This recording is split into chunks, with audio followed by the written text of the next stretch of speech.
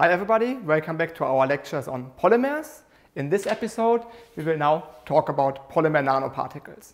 Before we do this, let us briefly recap what we learned last week.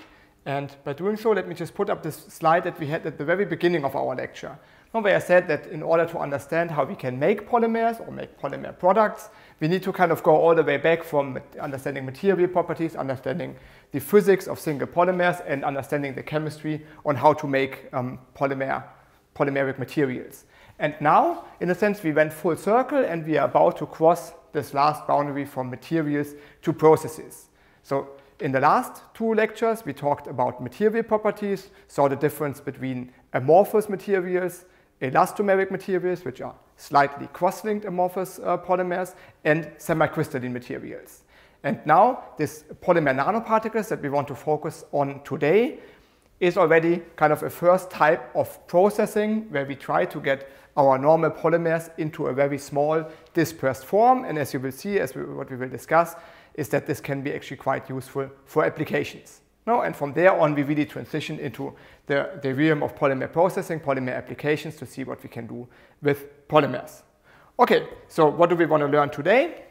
The objectives here is, first, we want to briefly discuss why should we care about polymer nanoparticles. Now we'll discuss applications, maybe see what is special about them, and so on and so forth. Then I want to do a short recap, and I understand that this is not really part of the core curriculum of this course, but it's important to understand why polymer nanoparticles need to be stabilized or what happens if you don't stabilize them properly. From there, we will then look into really the synthesis of polymer nanoparticles, and then we can, once we have understood this, we will discuss some special architectures, so how to make more complex polymer nanoparticles. And then finally, we want to kind of close up this lecture by a look at, if you want, chemical engineering aspects to reveal the kinetics of such polymerization in dispersed phase. And then you will see a surprise that we can overcome a dilemma that we were facing in our free radical polymerization. Okay, but before really digging into this, let's start with the first chapter or the first part of this lecture. Why do we need polymer nanoparticles? So now if you think for yourself at home, where in your life, where have you seen or found or maybe used polymer nanoparticles? Take a minute and try to consider. So what this boils down to is essentially what are applications of polymer nanoparticles. Once we understand this, I will then tell you how we can actually make them. But let's first look at why we should care about polymer nanoparticles. Well, the very first application of polymer nanoparticles, and I would think at least from everyday life, by far the most widespread one, is in paints. So I call this thin film technology, which sounds a little bit more fancy, but what I mean is paints. And what you see here is a paint that you may use to whatever color your walls, for example. And here you see a glue that has a suspiciously white color. And you see this happens to be a green color, but this may as well be white. You see it's not transparent, but it has these kind of opaque characteristics. So a typical paint that you use on a wall is known as a dispersion paint, Dispersionsfarbe in German. And this already gives us a hint about what this actually is. So now if you take a look around in your whatever living room or study room, most likely your walls will be white. They may also be colored, but generally the paint that you put on the walls, think about what this may contain. So clearly, if it has a color, it will contain a pigment, whatever that will be. If it's white, it will also contain a pigment, but one that simply scatters light. And this scattering is typically done by titanium dioxide particles, simply because they have a high refractive index and therefore very efficiently scatter visible light. So that means light that comes through your window will be scattered from the wall, and overall, since the light that comes in is white, the appearance of your wall is white. And the same is of course true for any paint you put on your whatever table, chair, and so on and so forth. All right, so now think about titanium dioxide particles. Now this will feel a little bit like glass particles. They're very small, so hard. And if I just try to put them on a wall, they will either directly fall down, or at least once I start to touch them, I will all remove these particles. So what we need to add there is some kind of a binder to ensure that our coating or our pigment stays on the wall. And this is where the polymer particles come into place. Now you may say, well, we can just simply use a polymer, and that's perfectly fine, but typical polymers are not water soluble. And they are soluble in organic solvents, something like maybe chloroform, or if it's really worse, toluene or benzene. And now you can imagine if you try to paint your living room wall with a paint that contains chloroform, then it will not take very long until you either go unconscious or fall down or get severe headaches, because all your apartment will be saturated with chloroform gas. And this is of course not something that you would like to have, and it would be extremely toxic and dangerous.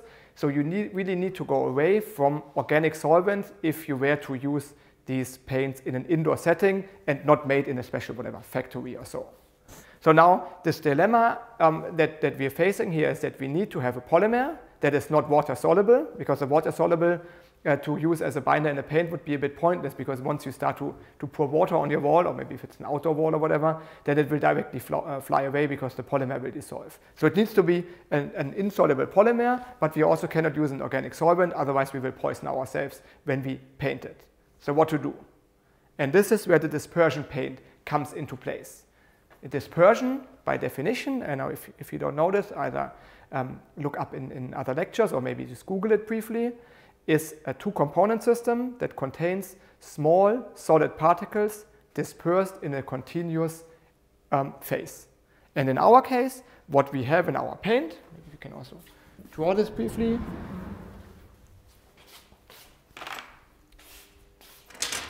In our dispersion paint,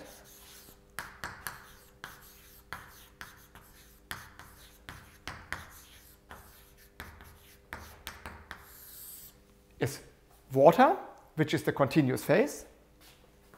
So this is what you have in your bucket. And then we have our pigment that we need to either color the wall or make it white. So let's make it a rectangle.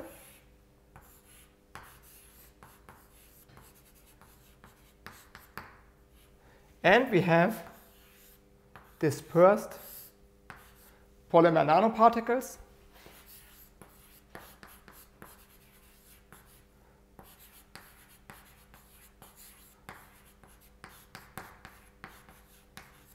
And they will act as the binder. Now, I do not want to go into detail here how this exactly works, because this is what we will discuss next week. But very briefly, kind of as a sneak preview, you start to paint this. You have a droplet of water that contains your materials, and when it dries out, you form a solid film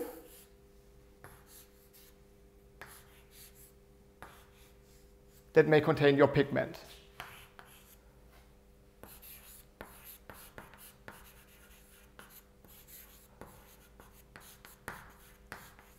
So the polymer particles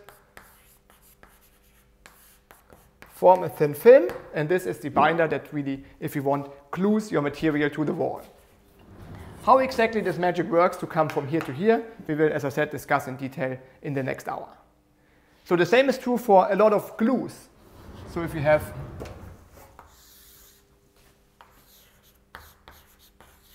glue, for example, a wood glue, in German Holzleim. This is also something that if you buy one of these, it doesn't smell tremendously like solvent, so it's also water-based. So very often it's also marketed as water-based or solvent-free.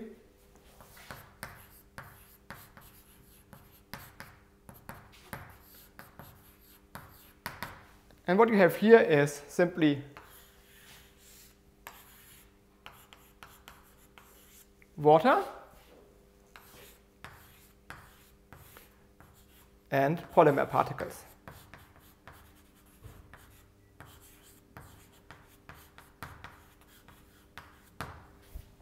And in this case, of course, the concentration is fairly high because you want to make sure it sticks well. But now, if you start kind of gluing your two pieces of wood together, you add this kind of mixture. This is the glue. And as it dries out, again, these particles form a continuous thin film.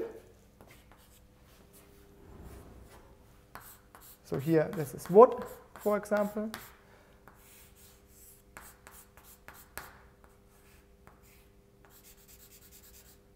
And then these two pieces will be very accurately glued together because these particles here really solidify or form a continuous solid film which holds everything together. So I would say the majority of glues and especially paints are based on polymer particles, especially the ones that you can use in the inside. Now, there's of course also different types of paints that may use dissolved polymers, but they typically smell very nasty and are fairly toxic. So this is really a huge market and of course a huge area of application. And it can also, you see here, latex dispersion paints, adhesives, so whatever sticky surfaces, but also it can be a bit more fancy if you think about printable electronics. They very often also use polymer particles either as active materials, semiconducting, conducting polymers, or as binder materials, as sealants, and so on and so forth. So also in really modern technologies, modern thin film technologies, you find these dispersions. Okay, so what else? This is of course a fairly big business, but if you think in a completely different direction, then you can think about cosmetics or consumer goods and even food. And very often, of course, there you want to make sure that your polymer is non-toxic and biocompatible, maybe biodegradable or even bio-derived. But if you can do this, then you can use polymer particles very often or very efficiently in such applications. Now, if you think a little bit about where this could be useful to use. Well, very generally, we already discussed that hydrogels or hydrogel polymers can be used to stabilize food or to whatever, make food. Don't think about Jello or gummy bears and so on. And now, of course, if you make these smaller, then you can use this to control the viscosity of your food or stuff like this. So this is one application. In cosmetics, very often what you want to do is bind water to your material so that after application your skin becomes moist and then looks much better and less wrinkly. Also here, of course, you use a lot of hydrogels or hydrogel particles. And perfume test stripes that do not age is also a fairly interesting application of such polymer particles. So in this case, I think all of you know this, if you go to a drugstore or maybe buy a fashion magazine, then sometimes you have these strips, and if you pull on them or if you rub on them, then they start to smell like a perfume, or to show you how this perfume would smell like if you buy it. Now the question is, what happens here?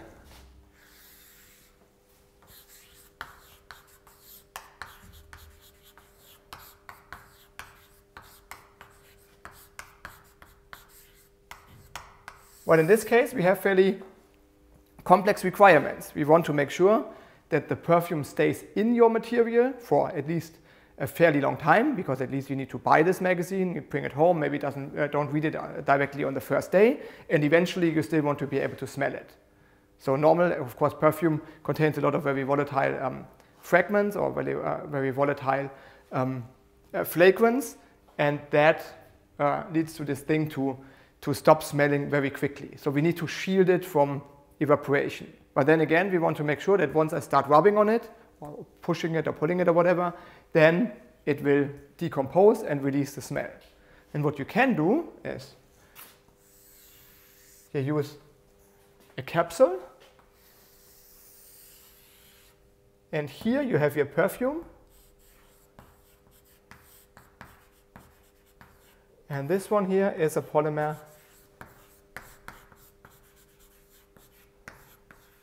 capsule. And now, if you manage to synthesize or to fabricate something like this, then the perfume will stay in there for a fairly long time because the capsule is not penetrable to the fragrance. But now, when I push,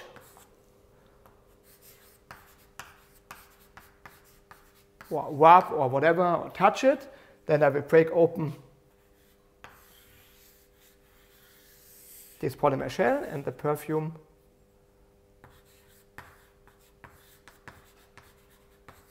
and the perfume goes out.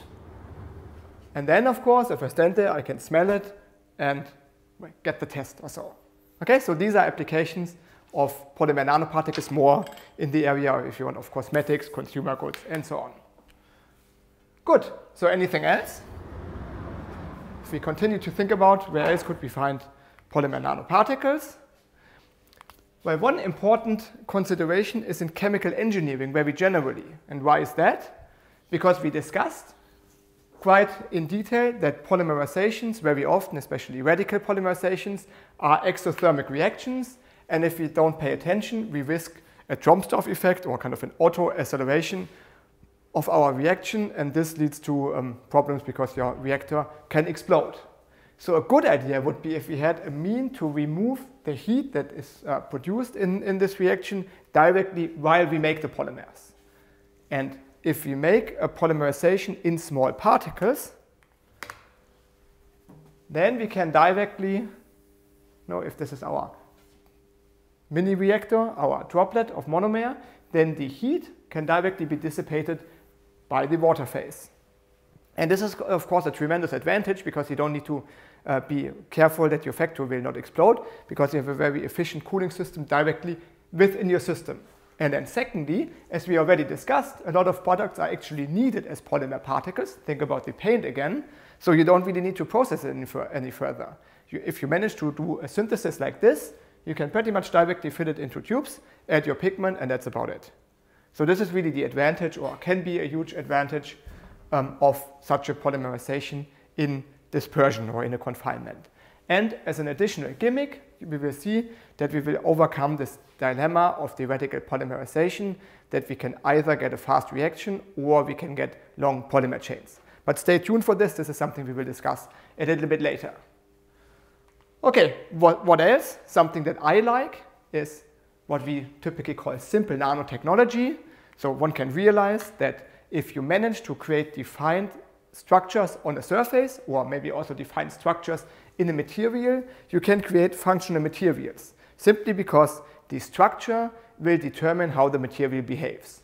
And this can lead to structural color. This is something that you see very often in nature. Think about butterflies or birds or beetles.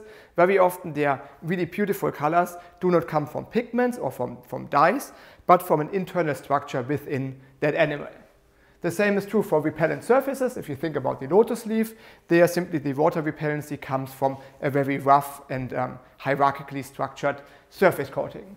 You can also control friction. This is something that, for example, snakes do. You can make antibacterial materials. If you tune your structures correctly, then cells or bacteria cannot adhere very, very well to the surface. And there is tons of other applications where really a structure creates a function. And that brings us to the problem that we actually need to create such structures. And a fairly convenient way to do this is using small polymer nanoparticles, because you can synthesize them very cheaply, and pretty much everybody can do this. And if you have this under control, then you can control their assemblies and then form either two-dimensional layers, which will give surface coatings. You can form thin films. Here you have a nanopore with thin films. Or you can form superparticles where your structure is really encoded in a bigger particulate structure itself. This is something that is very close to my heart. That's what we do in our group, or in my group. And this alone may look beautiful, but doesn't really tell you anything. But if I now switch the slide, then you will see that these surfaces, if you look at them from much further away, have very beautiful, for example, optical properties. Now you see here, this is something, it also has optical properties, but this is mainly made to be very repellent. So this is, if you want, a synthetic lotus leaf. Here you see that we have fairly beautiful and fairly intense colors that simply come from the periodicity of the stacked polymeric material. And here we have our superparticles that also work as color pigments, and in this case it works from structural color. And all these applications simply come from defining the structure, and this is something we can use very well using polymeric particles. Okay, one final application. This is maybe a little bit more in the future, at least partially, and this is biomedical applications. That's something that we already discussed a very little bit in the very beginning of our lecture, but let me just recap this, why I think this is really an important field of applications. So the idea is that we can either use polymer nanoparticles, maybe in a simple way, because they are biocompatible. Now think about bio-derived polymers, polylactic acid, maybe alginate, maybe cellulose, starch, and so on. So they are non-toxic, you can eat them, and that's pretty much what you do on a daily basis. And that allows you to encapsulate materials that may be less biodegradable or maybe too small or can be decomposed too easily, and shield them from our body response. And this is actually already done in imaging facilities when you use, for example, iron oxide nanoparticles. So they can be used to enhance contrast in magnetic resonance imaging, so MRI technology. And there, you need a good contrast in order for the doctor to see what is the problem or to see your body. And if you use these contrast agents, often they are coated in a polymeric film to allow them to circulate longer and to control their behavior in the body. Okay, and even more, if you want futuristic application, is drug delivery. And this kind of plays on a controlled release of a functional drug at the location where you want. So you can picture, for example, you have cancer or have a problem with your body. Let's say I have a cancer, for simplicity, here in my arm. And now the typical treatment would be I undergo chemotherapy. That means I swallow or I get injected very toxic chemicals. And the idea is to pretty much bombard the entire body with these toxic chemicals, with the idea or the rationale that the tumor cells, because they grow faster, they tend to contain more holes, will get a higher dose of this toxic material and then die earlier. And this actually works, but you see how people look like after they underwent chemotherapy. It works you pay a high price for that because your whole body suffers from this. So a much more elegant idea would be, of course, to take exactly the same toxic drugs, but now shield them from the body, similar to this biocompatible imaging agents, and let them circulate around and find the tumor. So either maybe via magnetic stimuli, maybe via receptors that are on the tumor surface that can be put on the surface of the nanoparticles, or via any other kind of means. And if you manage to do this, let's say, no, I get this injected, now it flows all over my body, and here's my tumor, and after a while, all these materials will be accumulated within the tumor. So now, if I manage to do this, then I just, and that's a big just, need to release the payload, whatever I have in the particles, right at the destination where it's supposed to work. If I manage to do this again, then of course I have all the toxic materials being released straight within the tumor cells. They die with a much higher efficiency and leave your entire body much more kind of inert or much more uncompromised by that treatment. And this would of course be a huge promise and a huge success for mankind. But you can also imagine it's not entirely easy, and it's much more complex than I'm just standing here and telling you. And what you need for this are a lot of different materials. So here's the idea. Now you have for example, your nanoparticle here. Here's a payload. And then you degrade it, and the payload comes out here.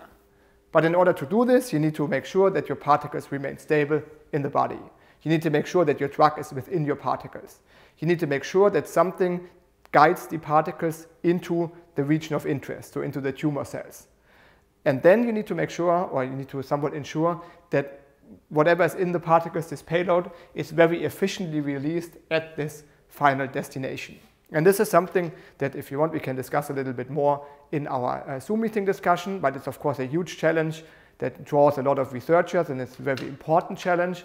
And this is what polymer scientists, or a lot of polymer scientists nowadays, work on.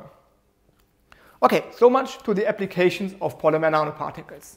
Now I want to move on and just kind of give you a brief recap on the stability of nanoparticles. And there's a big problem. Let's say we manage to synthesize nanoparticles. Say there are two kind of polymer particles, here shown in gray. And if I just leave them in my water continuous phase, very quickly they will aggregate. So they will form dimers, trimers, and then big agglomerates, and then precipitate. Which, by the way, is a huge problem in the body, because that means you will clog your bloodstreams and then get whatever, a heart attack and so on. So this is absolutely must be prevented. And the first question to you would be, why do they actually agglomerate? What's the problem here? And for those of you that study here at the University of Erlangen, you may recall from my lecture of the Grenzflächen in der Verfahrenstechnik in the colloidal section that we discussed this. So the big problem here is van der Waals forces. This guy here, van der Waals, got a Nobel Prize for discovering that pretty much all matter attracts each other. So molecules, particles, well, anything is composed of atoms or molecules, but any microscopic or molecular microscopic or macroscopic object really is attracted to each other because of van der Waals forces. Very widely spread, very ubiquitous in nature. And what you see here is that these formulas that he derived for molecules, they always have this very characteristic distance dependence from 1 to the distance here r to the power of 6. That means it's very short range. The molecules need to be very close so that they sense, oh, here's a second molecule, and then they aggregate. If you then do the math and you calculate how these forces interact between two spheres, then you will find that the potential here goes with 1 over r. And that is actually a very significant long-range potential. And that means that a particle that swims around in this water dispersion will start to sense a second particle from fairly far away. Once they sense each other, they will attract, and then they will aggregate. And that is a big problem. Well, and those of you that followed this lecture will already know the solution. We need to do something that counteracts these van der Waals forces, or that prevents the particles from actually coming close enough so that they start to sense each other. And what you typically do is you introduce a stabilizer.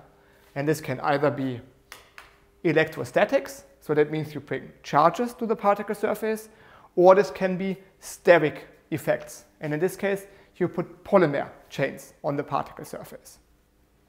Both have this effect that the particles cannot come close, and that means that they remain stable in dispersion. And this can be summarized by the so-called DLVO theory, discovered by Green, Landau, Vevey, and Overbeck, hence the name DLVO. Now this is the first letters of their names. And they came up with an interpretation of the total interaction potential of two colloidal particles. And what you can recognize here is this is a functional expression of electrostatic repulsion, very characteristic with this exponential decay. And this is the functional expression of van der Waals attraction. You see with this 1 over, in this case d, 1 over distance of the particles kind of functional form. Okay, and if you look at this, then you see, and again, I'm not going to go into detail, but the total interaction potential here, u or v or whatever, here is 0, as a function of d, which is the distance.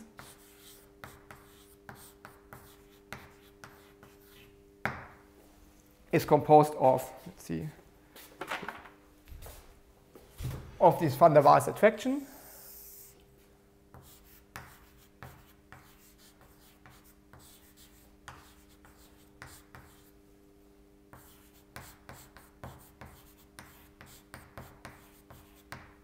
And this goes with 1 over d. And on top here we have our electrostatic repulsion.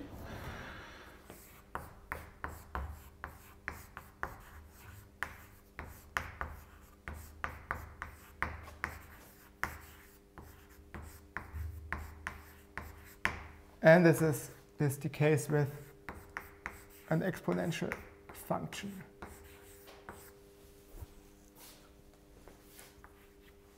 And if you sum these together, then you get the total interaction potential. What you typically also assume is that there is a hard barrier here, that when the particles are in contact, they cannot overlap any further. And then the entire potential looks like this.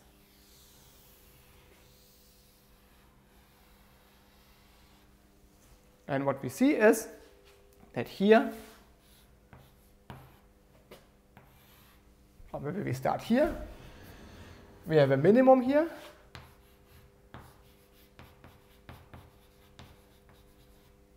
Meaning that the particles would most preferably be in very close proximity, and that is this agglomerated state. But we also have an energy barrier here.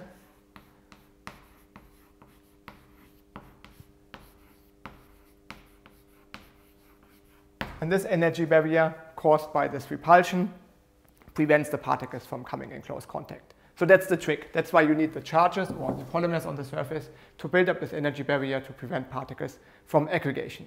Okay, as I said, this is not the topic. You can have a secondary minimum here, which is called the flocculation minimum, and so on and so forth. But just to give you the gist, we need to have charges here. Need to work against van der Waals forces. Okay, so you also see this. Where's my laser pointer? Ah, here.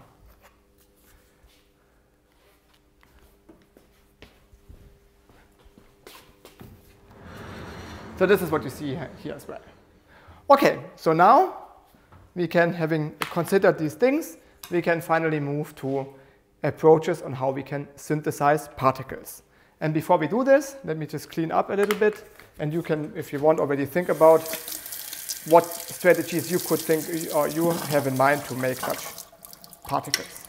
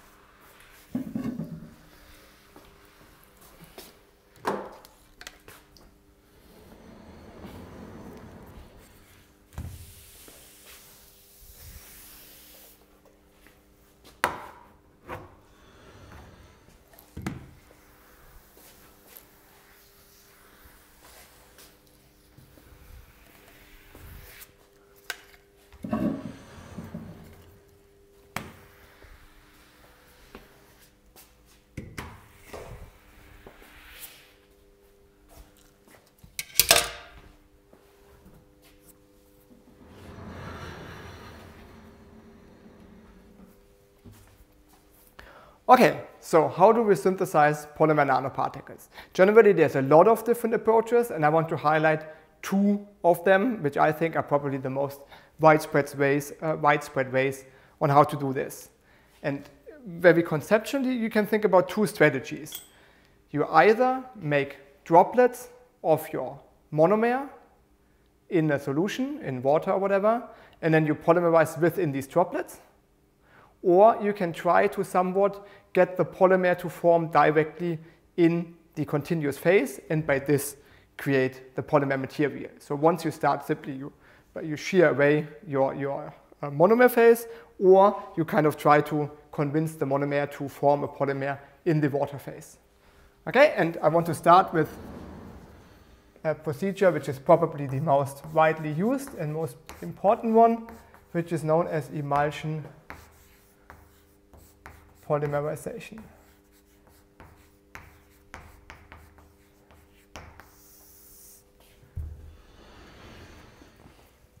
Now here the principle is that we exploit the limited solubility of some monomers. So we start with a two-phase system. Okay?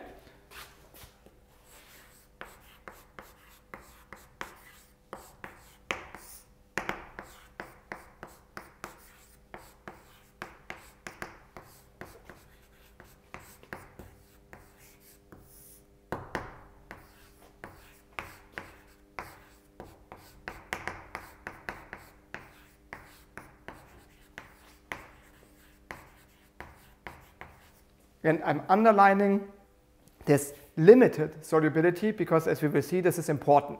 So in a sense, just as examples, maybe you can directly write this here, or very typically, this is used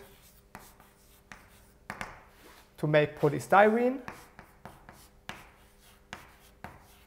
or to make polymethyl methacrylate. And those would be the monomers, methyl.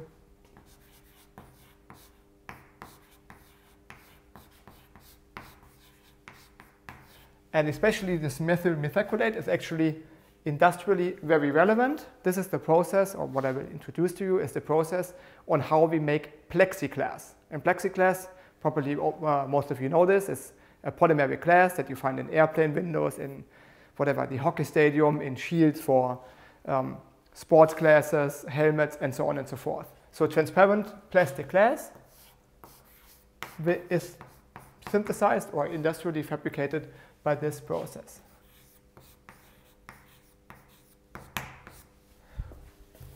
Okay, so why is it important to exploit this limited stability? So if the monomer is soluble in the water phase, in the continuous phase, then of course it will like to be there. So there's nothing we can do. If we start to polymerize, then we form polymers that are soluble in the water phase. However, if the monomer does not like to be in the water phase, then we need to try to convince it to feel more comfortable in the water phase. And in order to do this, we need to have some monomers that can actually be in the water phase and diffuse from our monomer phase to wherever we want to have them. Okay, so the key idea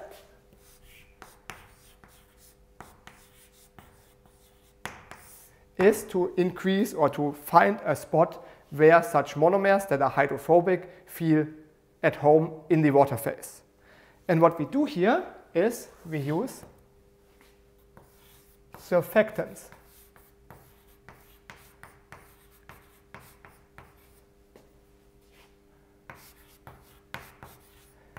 Let me call this help solubilize hydrophobic monomers.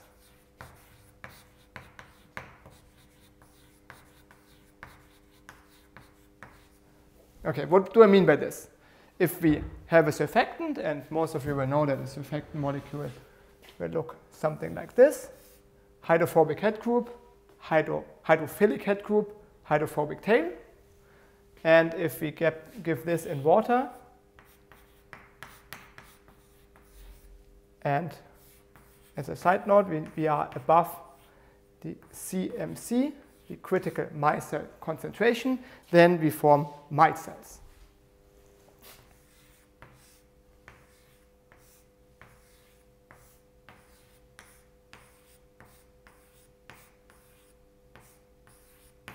Something like this. So this is a micelle.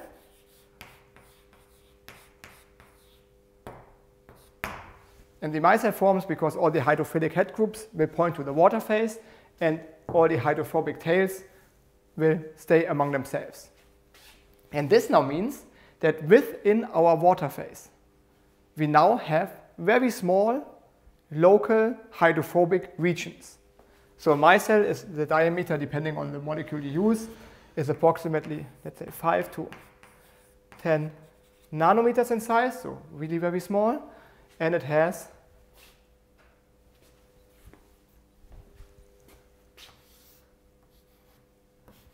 creates a hydrophobic local environment.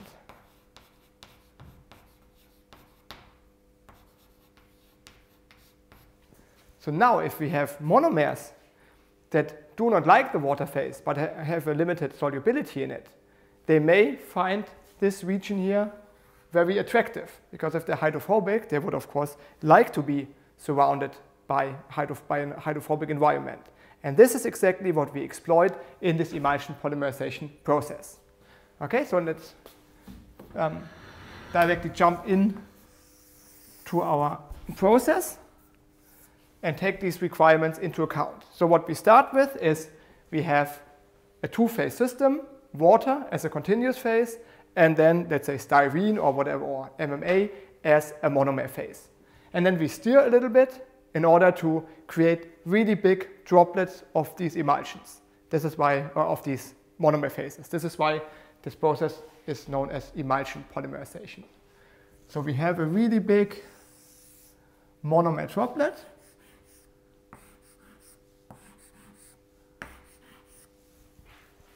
In a continuous, so here this is the monomer.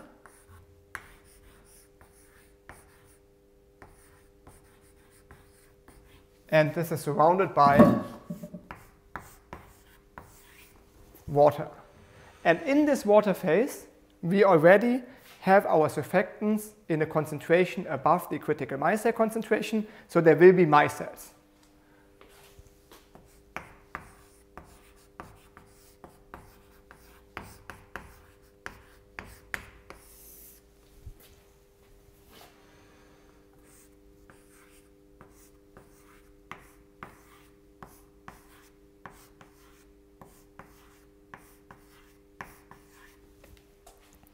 Good. And now we said that our monomer has a limited water solubility.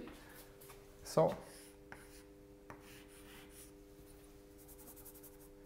there's an equilibrium between a lot of monomers in the monomer phase and a few monomers in the water phase. That's the limited solubility, and this is important. So now, whenever we have a monomer that is in this water phase, then it diffuses around, but it would still feel much more comfortable, or its chemical potential would be much lower in a hydrophobic environment. So every now and then, it will find a micelle and then enters. So the monomer, this is the phase, and let's write down, where do we do this?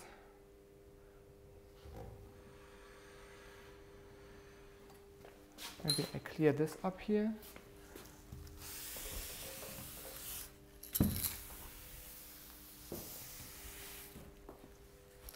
To make space for some comments here.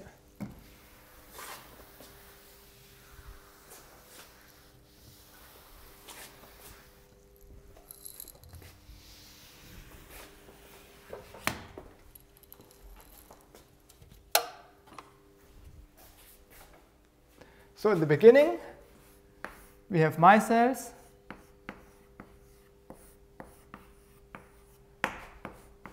and we have monomer droplets.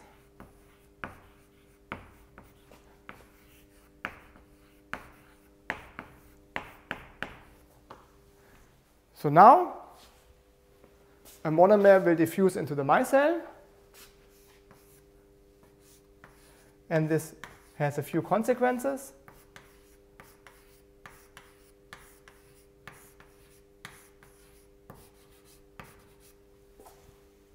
The micelle will become a little bit bigger because now there's more material in it. But secondly, if we remove the monomers here and everything is in equilibrium, then we will get more diffusion of more monomer into the water phase to re-establish the equilibrium concentration. So we have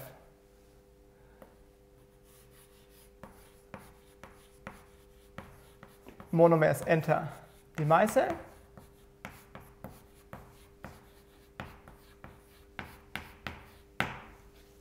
and new monomer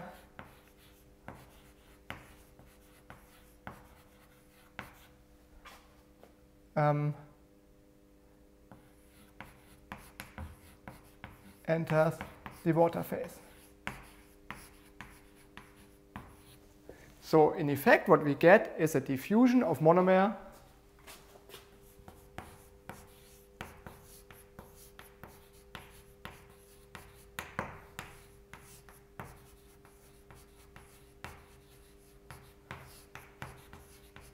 from droplet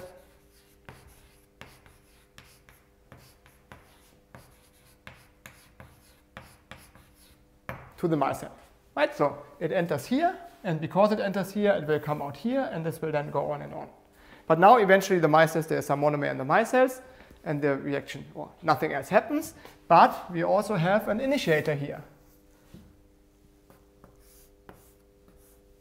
And this initiator, I, decomposes and forms a radical.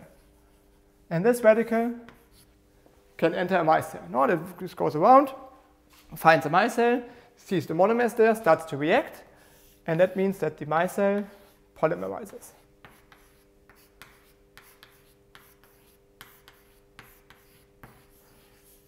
Now we have a polymer in here.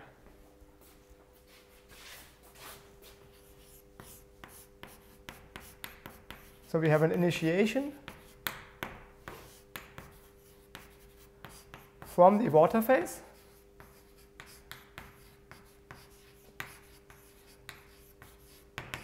and the initiator enters the micelles.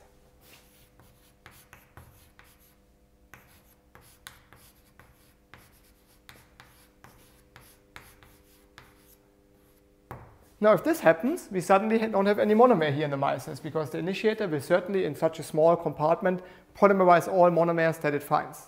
Now, it's a little bit like a wolf or a fox that enters a huge barn full of chicken. So this will all be consumed, and as a consequence, more monomer that is again dissolved in the water phase will re-enter the micelles, and that means that more monomer will diffuse out of the monomer droplets.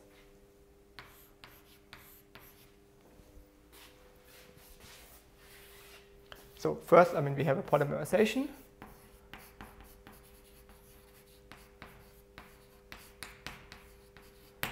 And then 5, we get additional diffusion.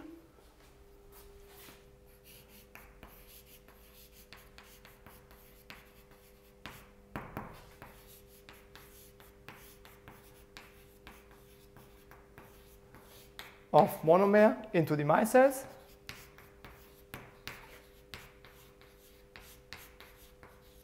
And this is how the micelle then swells more and more, then more initiator enters, then it polymerizes more, then more monomer enters, then the initiator polymerizes more, and so on and so forth. And at the end of the day, we have a big polymer particle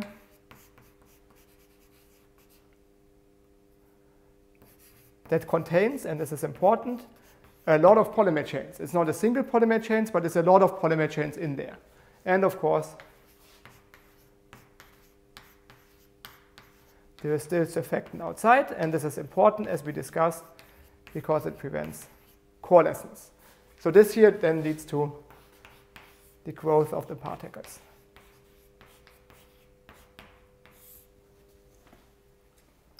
And this is how we do an emulsion polymerization. So let's look at this on the screen.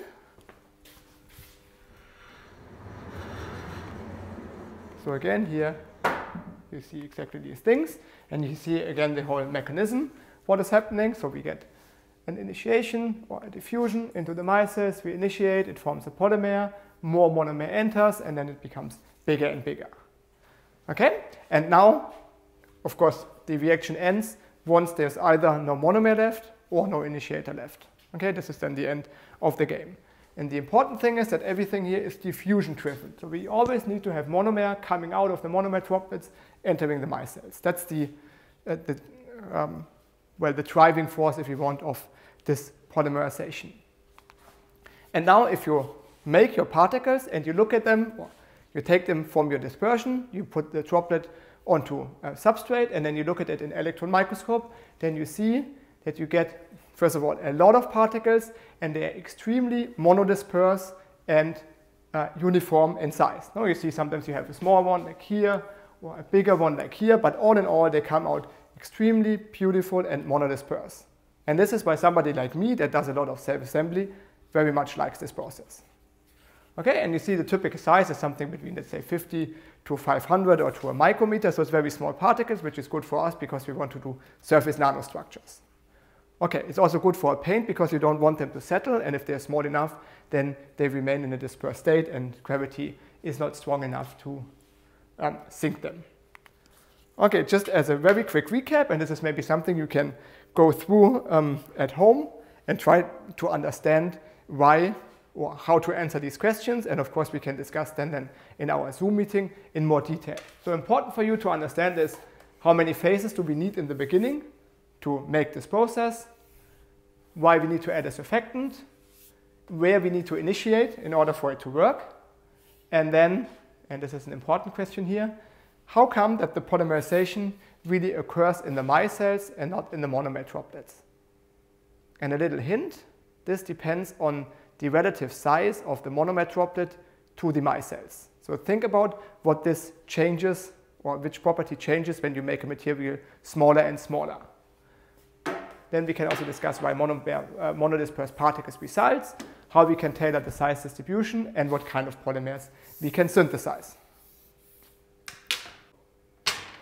So now, having seen how all this works out in theory and on chalkboard and paper, let's go to the lab and see how an emulsion polymerization works in real life. So Giulia will tell you or will show you how we do in our lab, how we do a normal emulsion polymerization. So enjoy and see you in a bit.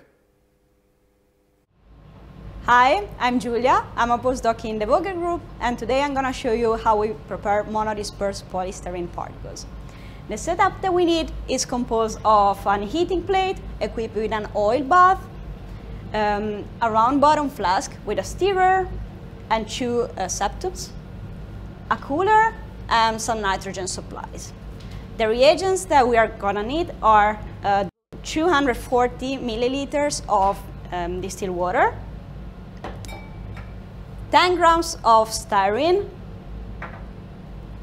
100 milligrams of acrylic acid dissolved in 5 milliliters of water, and 100 milligrams of ammonium persulfate dissolved in 5 milliliters of water. So the first step is to add the water to the flask.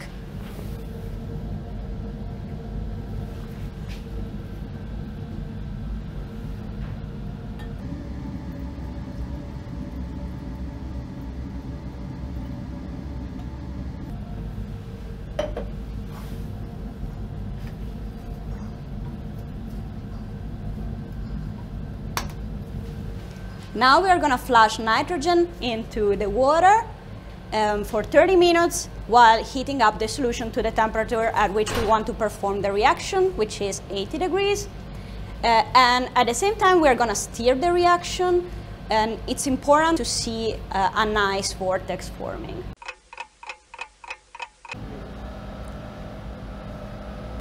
Now we waited 30 minutes and we are going to inject the styrene directly into the water.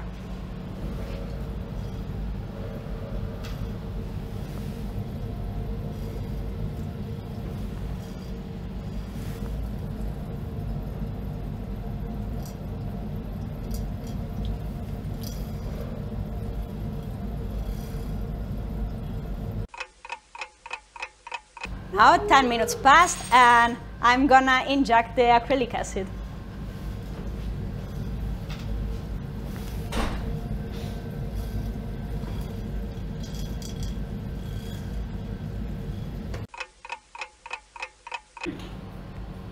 Five minutes pass and now we are gonna inject the initiator.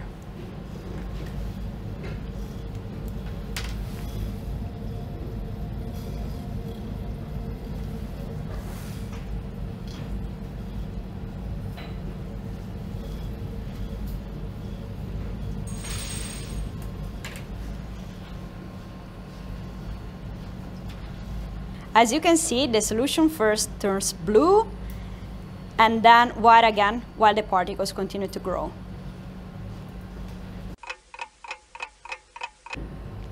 "24 hours passed and now we can cool down the reaction. Now the reaction is cold and we can filter it. By putting a droplet of the particles over a piece of silicone and letting it dry, we can get a nice colorful coffee ring due to the structural color of order assembly of the particles. Okay, so this is the first process, and let's look at the second process. And the second process, we go back to the blackboard.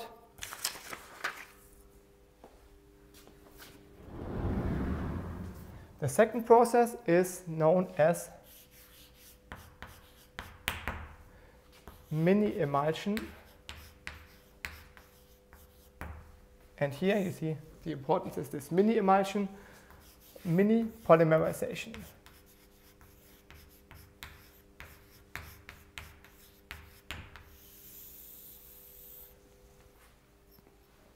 So this is conceptually even simpler.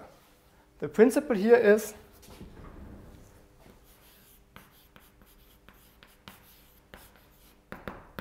we make very small droplets, and then we polymerize. And then we have polymer particles.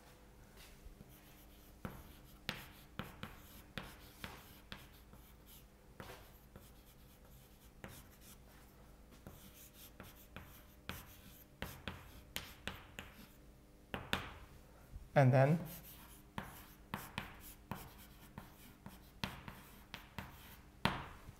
polymerize. Of course, the devil is in the details, and the trick here, or the complexity, is to actually make very small droplets. Because we know that surfaces or interfaces cost energy. Molecules always have a higher energy at an interface compared to in the bulk or in the volume. So the smaller you make your particles, the larger the entire surface area. And this, in turn, then means that you need to put forward a lot of energy to make these small particles. Okay? And in addition, we need to take care about the stability. And that's something that I will come to because this is really the biggest challenge. But if we overcome this challenge, then we get a very good gimmick, and that is, let me just write this down here, typical monomers.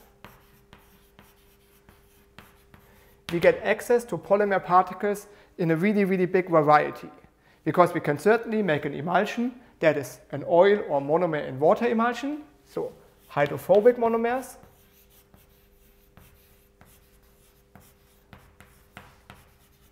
Can be used,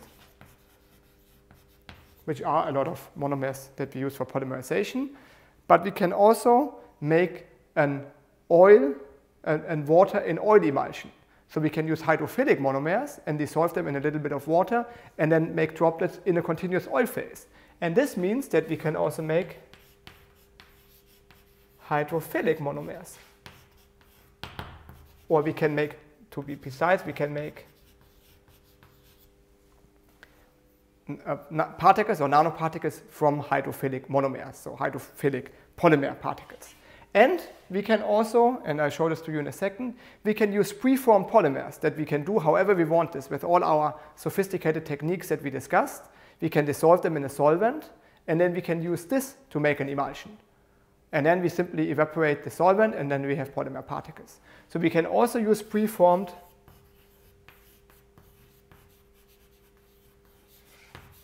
polymers. So this means we have a really, really big variety of materials. And this is really the strength of mini-emulsion polymerization. So now where's the catch? And the catch is that there is a few challenges. We already said it consumes energy because we need to make small droplets, but we also need to consider stability issues.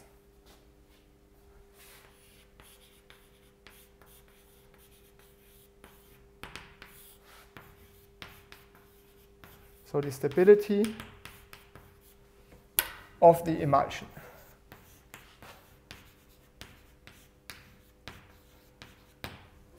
So let's look at this. How does an emulsion degrade?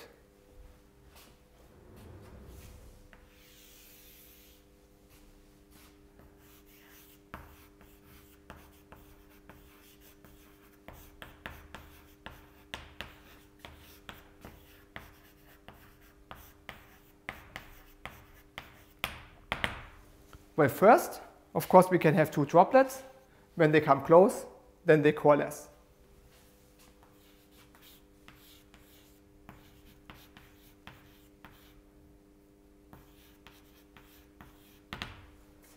So droplet 1, droplet 2, if they attract each other, then they will get in contact, and since they are liquid, they will directly coalesce into a bigger droplet. Now here we already know the solution. Now this is exactly what we discussed before, to how to make particles stable as well. We need to prevent them from coming into contact. Now how do we do this? Remember from a few minutes ago, what we need to do is add surfactants.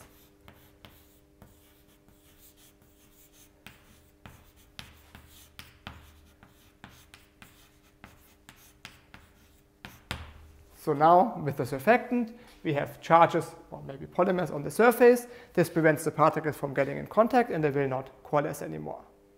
But now there's also a second problem or a second mechanism how an emulsion can degrade. And this is known as Ostwald ripening.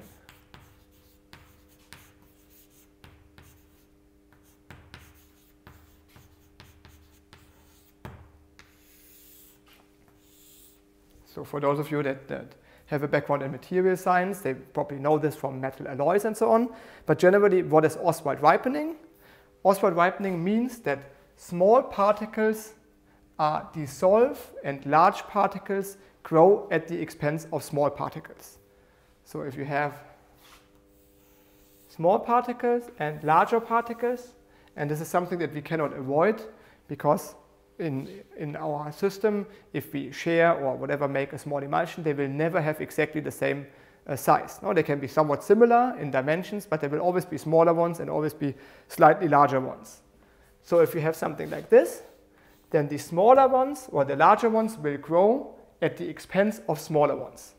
So the smaller ones get smaller and the bigger ones get bigger.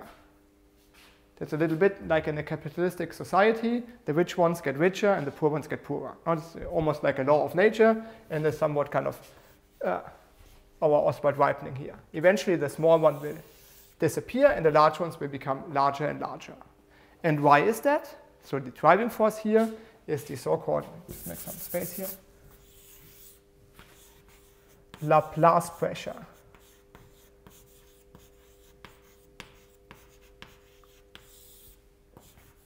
Delta P is 2 gamma, which is the surface tension, over R. And R is the radius of the particle. So here's radius. And gamma is the surface tension. So this means that smaller particles have a higher pressure or a higher vapor pressure.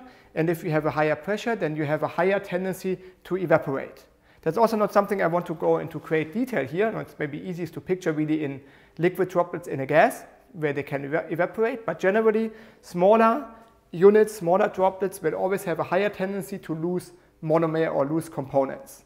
And if you want to learn more about this, again, maybe look into these Grenzflächen in der Verfahrenstechnik, call it an interface lecture of myself, where we discuss these Laplace pressure and curved interfaces in much more detail.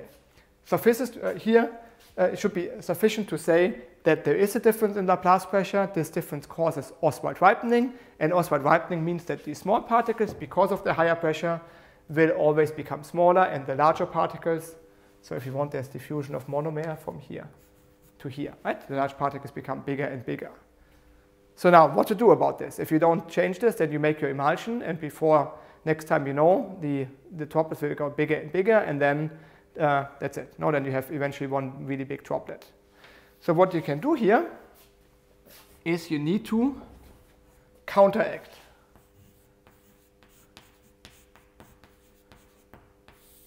We counteract our osmotic pressure similar to the surfactant that we add, introduce an electric static force, and this counteracts our van der Waals forces. So we cannot change the van der Waals forces, we just need to do something that acts in a different directions. And here we use osmotic pressure.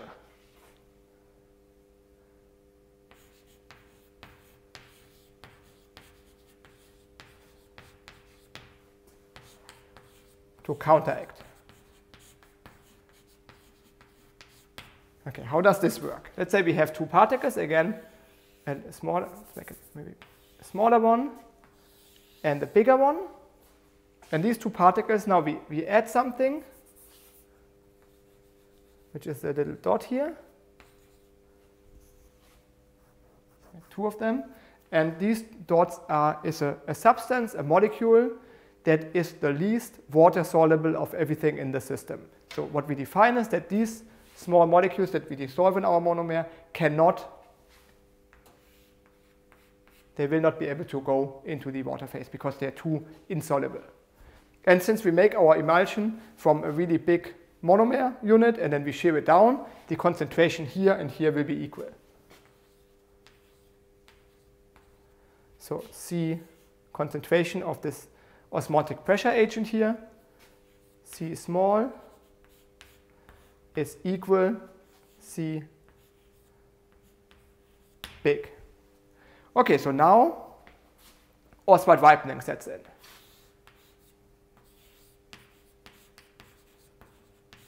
Again, Oswald ripening tells us that the small particles will get smaller and the large particles will get larger. So the small particle will get smaller and the large particle will get bigger. Now, since only monomer diffuses from here to here, suddenly the concentration is not the same anymore. So here, C small will now be bigger than the concentration here. Well, because this one has lost monomer, but it contained, or it retained its material, it's osmotic pressure agent. This one has gained monomer and it didn't change. That means that the particle now has the small particle has a higher concentration. And if you have a system where you have two compartments that are in contact because the monomer can diffuse, and there is a difference in concentration, then osmosis sets in and tries to equilibrate or to equalize this concentration gradient. And this osmotic pressure now leads to diffusion of monomer from here to here. And in sum, you find an equilibrium as these two effects cancel each other out. And this is what you need to do to form a mini-emulsion polymerization.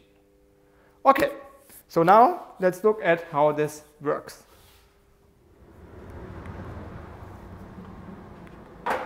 So here again you see coalescence, and that we can use stabilizer to prevent decoalescence.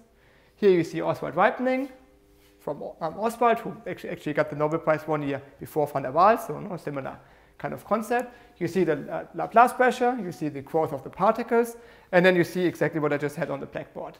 Because of osmosis, you prevent this, or you form an equilibrium here because of this concentration difference. So now we can put everything together and make our mini-emulsion polymerization. And once we know what to do, it's actually fairly easy. We take our monomer phase, which is now the red one, the yellow one here, and we need to make sure that we tick off the stability criteria. First, we add into our water phase, we add surfactant. This will prevent coalescence. Secondly, we add this ultra-hydrophobe or hydrophobic agent or osmotic pressure agent, this molecule that doesn't dissolve or doesn't diffuse into the water phase. That's this one here. And then we add an initiator because we want to not make monomer droplets, we want to make polymer droplets. When we have all of this, we put it together. Then we use very high energy input. Typically one uses either a high pressure homogenization or ultrasound, so something that really provides a lot of energy. And then we form these small droplets composed of monomer and initiator and this hydrophobic agent. And then we heat up or shine light or whatever to decompose the initiator. This introduces a polymerization. And then we end up having our polymer nanoparticles that say contain this ultra-hydrophobe, but the polymer nanoparticles are now directly dispersed in the continuous phase.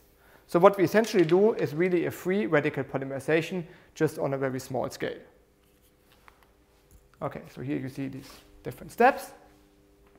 And just as a quick example, here are a few particles that have been prepared by this technique. And if you look at the figure caption, this is polyacrylonitrile and polyisoprene nanoparticles obtained by radical polymerization, this and this, so different monomers. Then we have polyacrylamide particles obtained in inverse mini-emulsion, so these are hydrophilic polymer particles. Then we have polybutylcyanacrylate nanoparticles. They were made by anionic polymerization. So this is this one here. And then we have PLLA particles. So this is a biodegradable material obtained by the solvent evaporation technique. And this is something I want to briefly show you as well. So this is this solvent evaporation technique. That's probably one of the simplest process to process polymers into nanoparticles. You take a polymer that you have and you dissolve it in a solvent. Now the only trick may be to find a good solvent for the polymer. But if you have this, then you do exactly the same. You add surfactant, you make a mini emulsion, so you shear it, then you have your dispersion of polymer particles in a solvent dispersed in water. Then you increase the temperature, so the solvent evaporates, and then you're left with your polymer nanoparticles. Okay, so this makes it even more versatile because you can preform your polymers as you like. So again, here I would like to invite you to recap what you have understood and maybe what you have not understood about mini-emulsion polymerization, which is then something we can discuss in our Zoom meeting. So what are the role of the individual components? What do we need the components for? Why do we need this high energy input to actually form a mini-emulsion? Then it is known that the amount of surfactant controls the size of the particles. And now think about why that is. If you add more surfactant, you get smaller particles.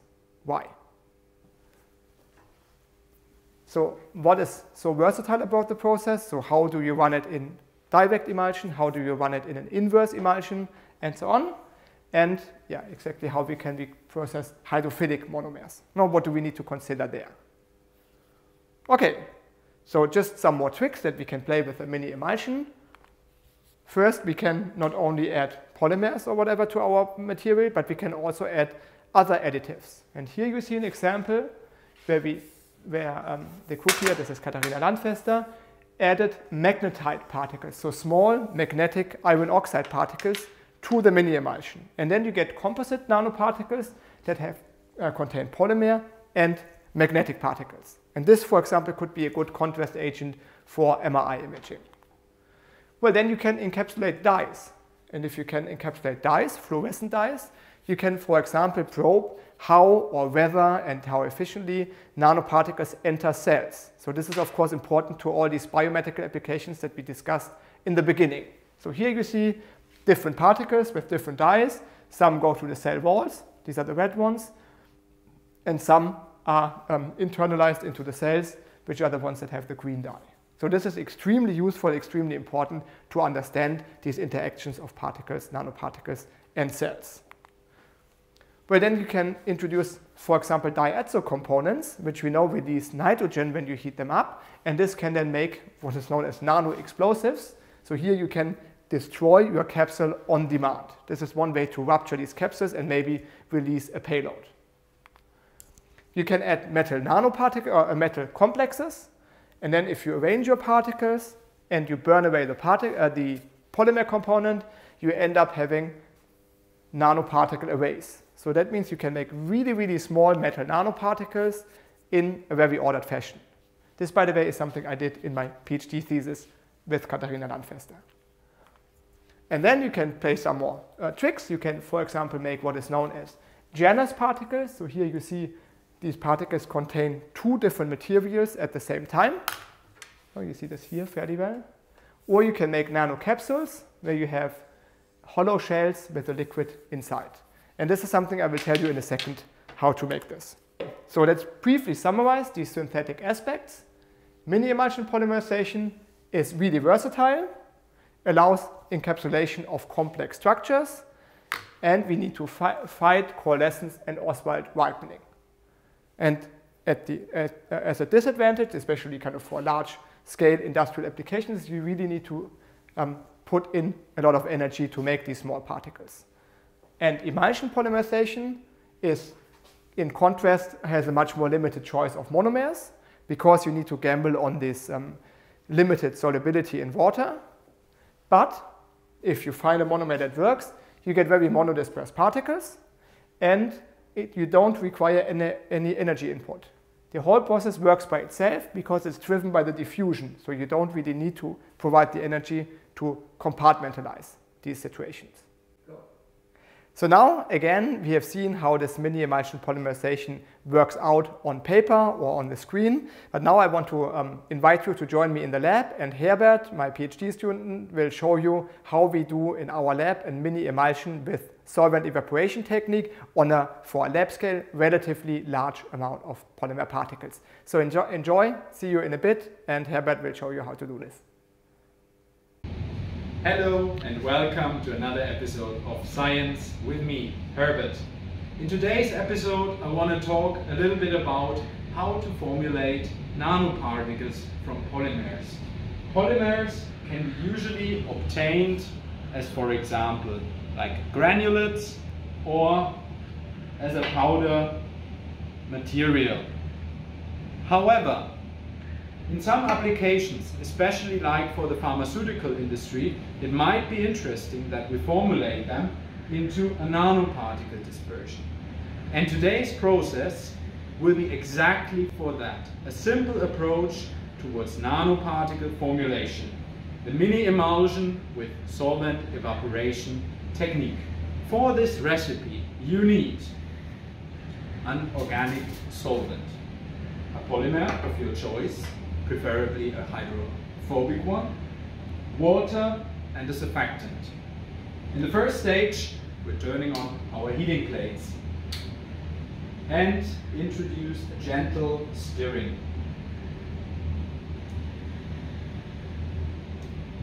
Then we add to our aqueous phase basically our surfactant. After we have added our surfactant, we're also adding our polymer to our organic phase.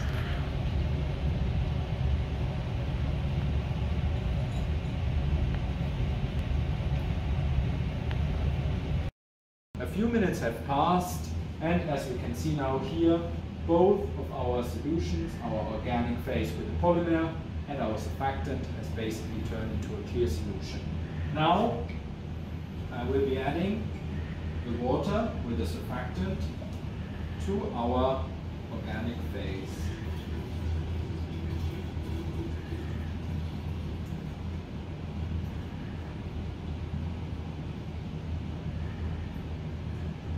And what we should see is basically that our system will be forming two phases. We see here basically a lower phase where we have still our organic solvent, and the higher phase with our aqueous phase. And what we will be doing now is we basically pre-emulsify those two immiscible liquids to form large droplets.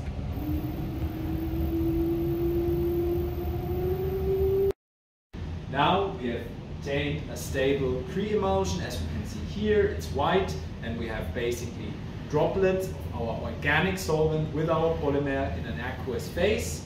And in the next step, we even want to decrease the size of these droplets further, and we have basically nanoparticles in the end of the day. This we will be doing with the so-called ultra-thorax stirring. The ultra-thorax stirring, the mechanism for the droplets basically to make them smaller, relies on this tool. It's a so-called rotor-stator system, where we have an outer basically ring and an inner ring. The inner ring, the rotor, is spinning, and within this narrow gap basically the droplets are processed, they are sheared and become even smaller.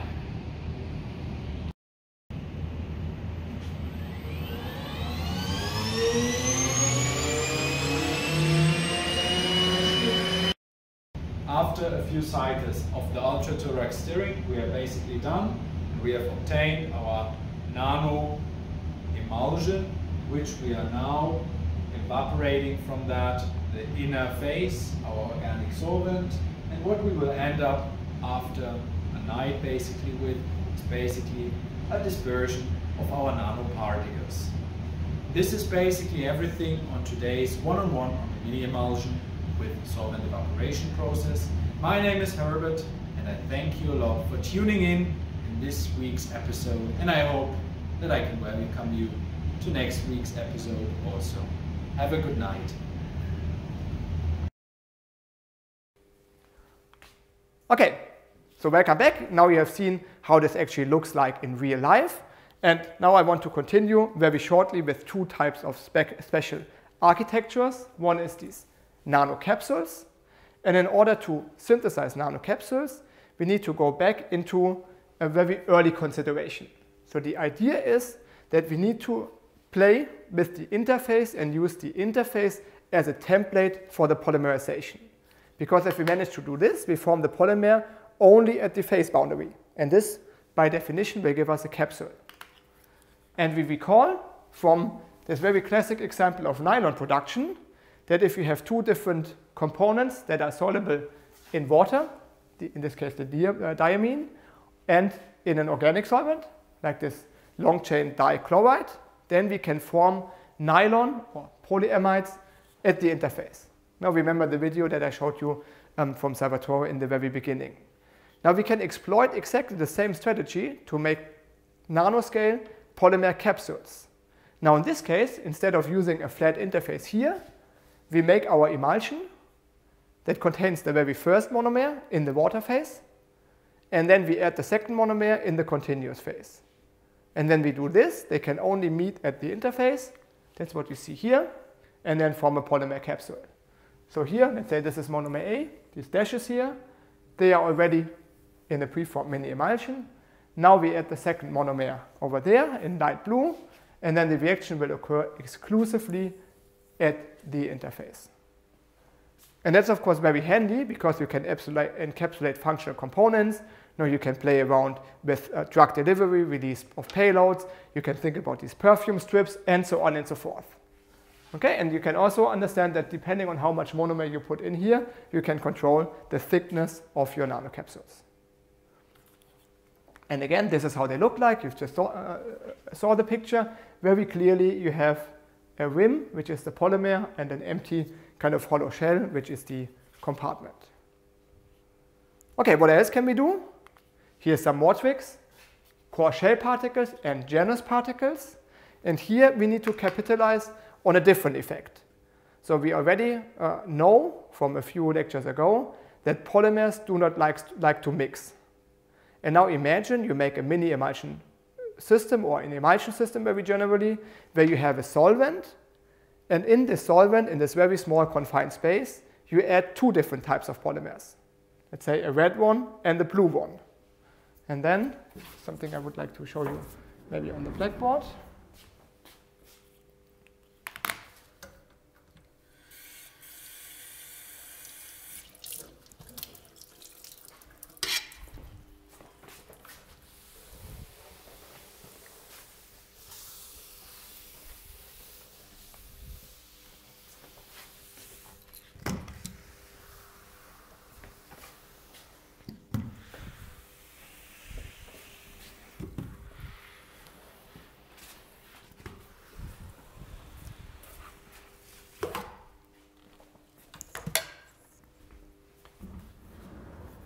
So you have your compartment here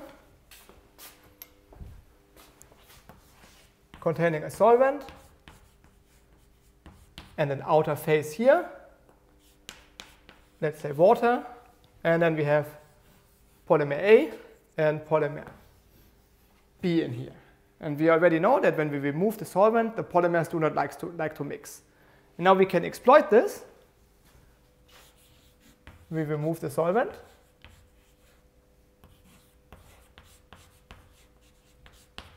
And there's now two options. Either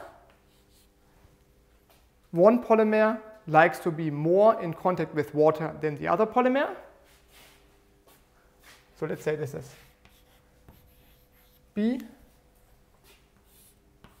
and this is A. So then we can form something that will look like this.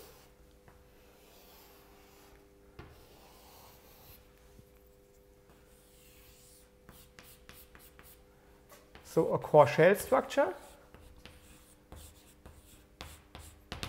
And this will form if the interfacial energy of this one with water is smaller than the interfacial energy with this one.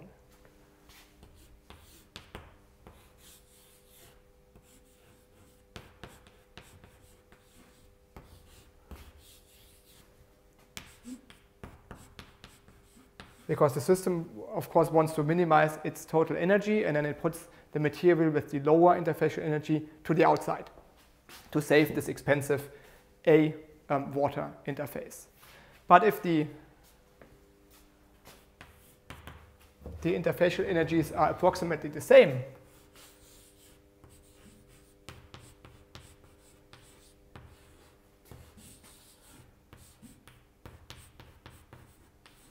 then there is no energy to be gained from putting one polymer to the outside and the other one to the inside. And now what the system wants to do is to minimize the contact between the two faces. Because if they don't like to mix with each other, then the interfacial energy will be relatively high. So the system will try to minimize these unfavorable contacts. And how will this look like? Well, the minimum amount of contact area is if one particle or one polymer goes to one side, and the other one will go to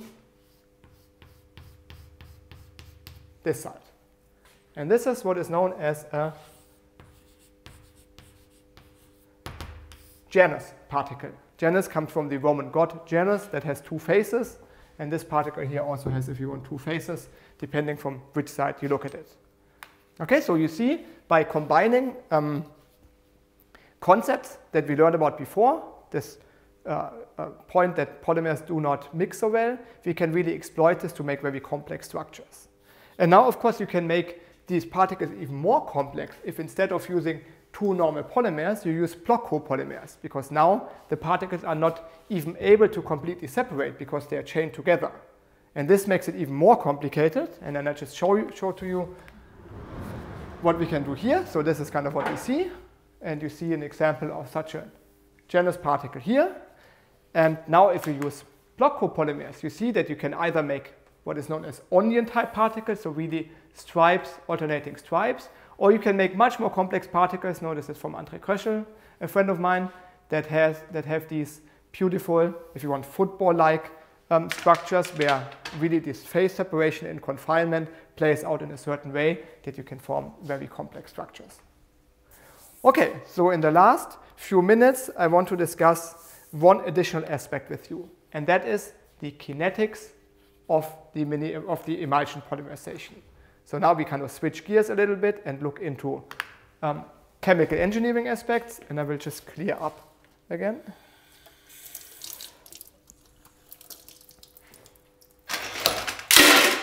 Oops.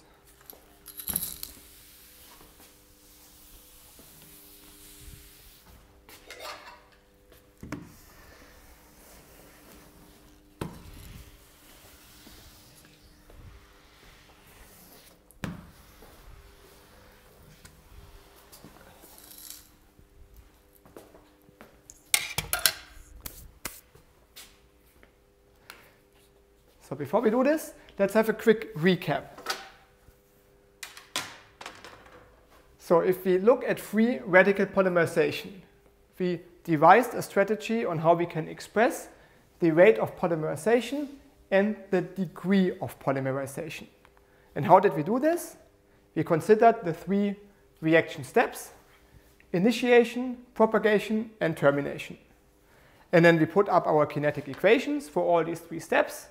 So we had the formation of radicals, we had the conversion of monomer, and we had the termination of radicals, and tried to connect them to get an expression.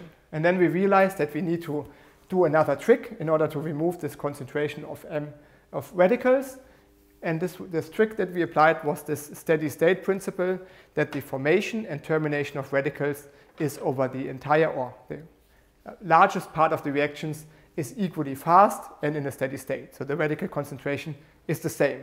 And then we put all these equations together. If you don't remember, just check again in the chapter on radical polymerization. This is what came out.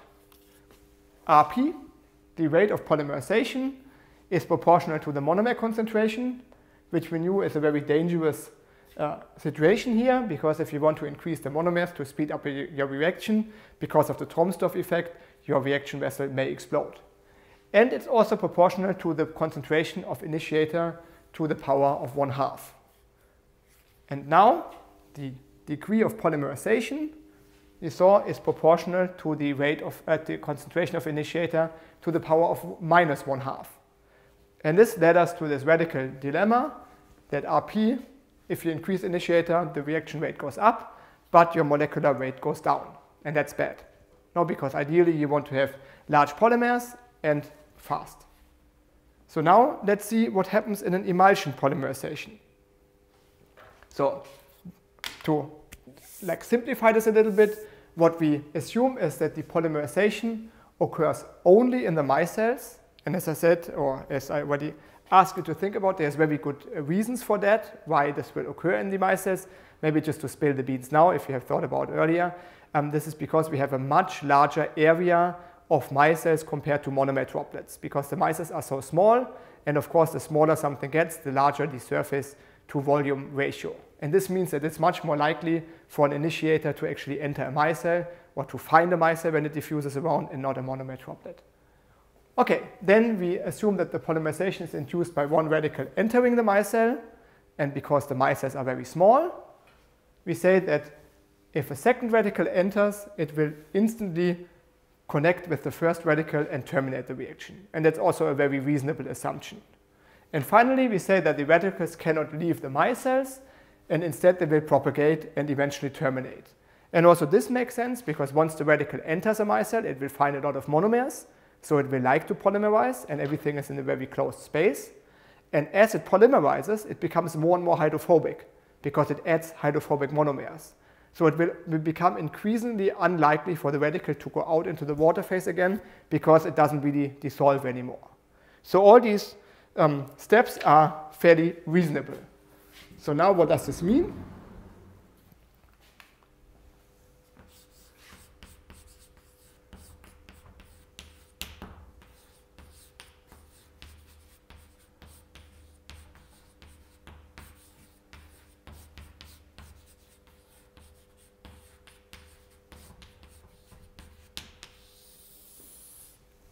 This boils down to this very simple picture that we have our micelle here, there's monomers in here.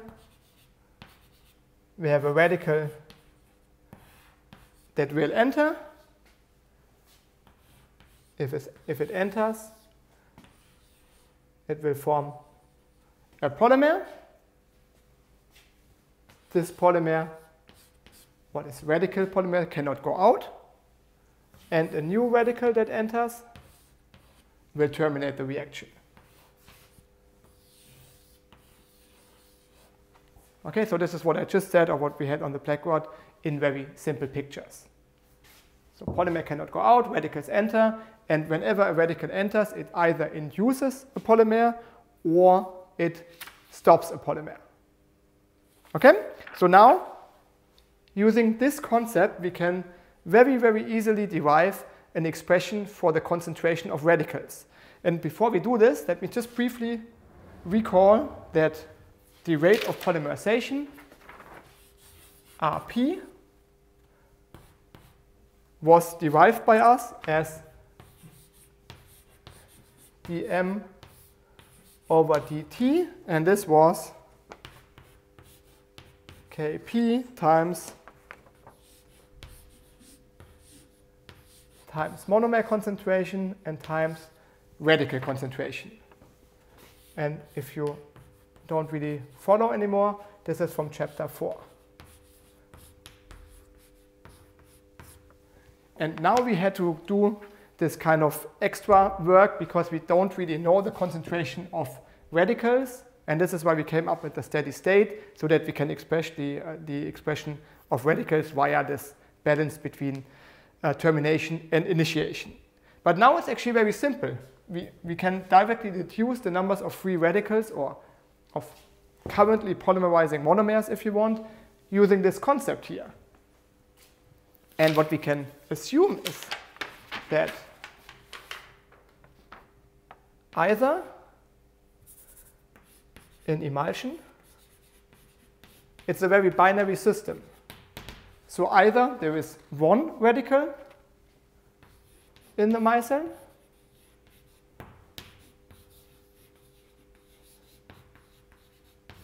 which is this scenario, or if a second radical enters, it instantly becomes 0.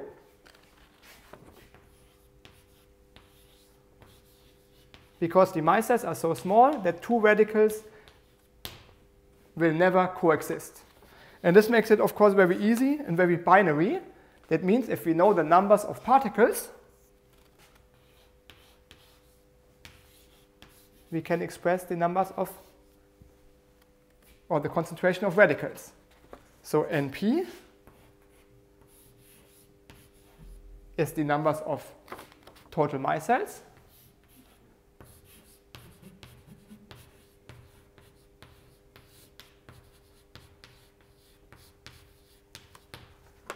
And on average, every second micelle contains a radical, because it's either 1 or 0, and of course, on average, is 0.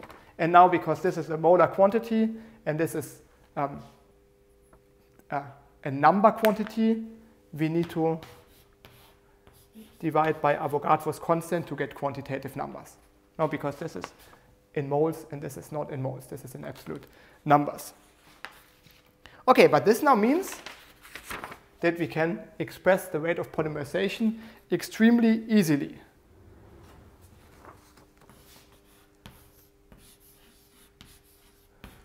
This is now Kp, that's this one, divided by Na, it's just a number, times the numbers of monomers, times and P, the number of micelles, divided by 2.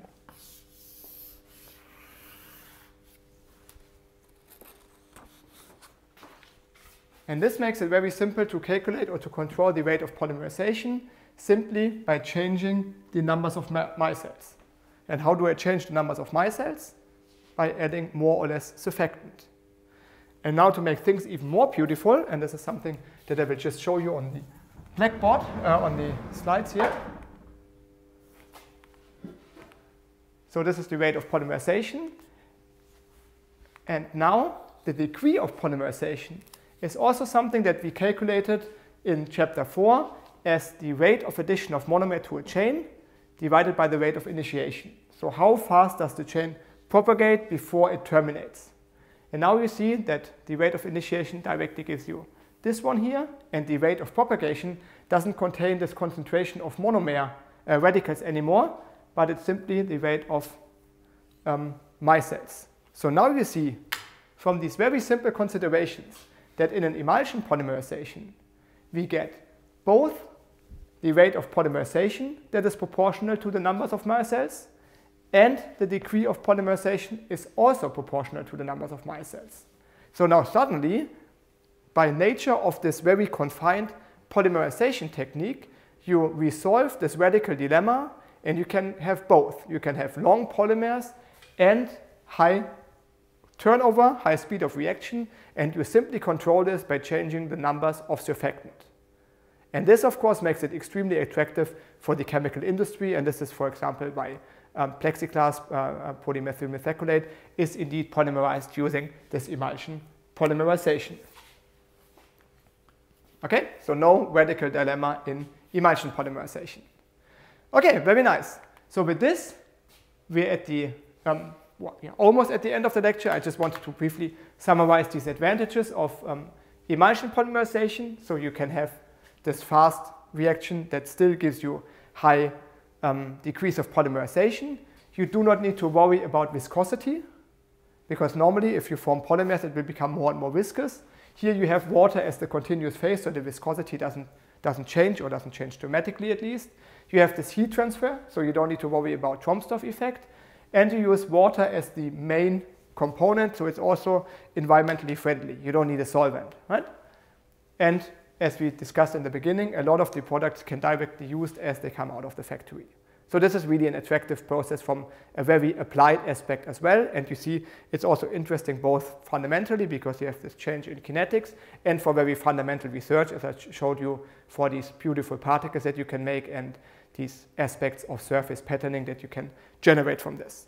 Okay, now we are at the end of the lecture, and let us briefly summarize. So there's multiple ways of making polymer particles: emulsion polymerization, mini-emulsion polymerization. There's, of course, as usual, advantages and disadvantages that we have already discussed. And then we've seen that we can make much more complex structures, such as capsules or core shell particles, Janus particles, if we factor in interfacial effects and miscibility or immiscibility effects. And then we discussed chemical engineering aspects, and we saw that heat dissipation is a very good thing, and that we have this compensation, or that we overcome the radical dilemma because of the difference in polymerization locations, if you want. So with this, I apologize for being slightly over time. I hope you enjoyed the lecture nevertheless, and I wish you a good day. Take care and stay healthy. Thank you.